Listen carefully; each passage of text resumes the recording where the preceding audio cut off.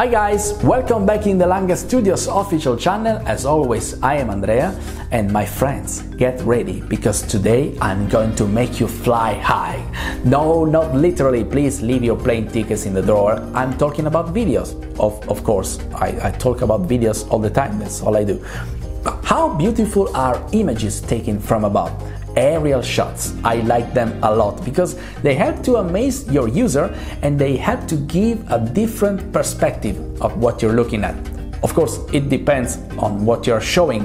Very often the images do not need comments, but let's take the video of today because it depends on various cases. If we have the shot of a large company from above, all we see is a large anonymous gray building. So for this reason, we are going to put the caption of each section, each part, to guide the viewer.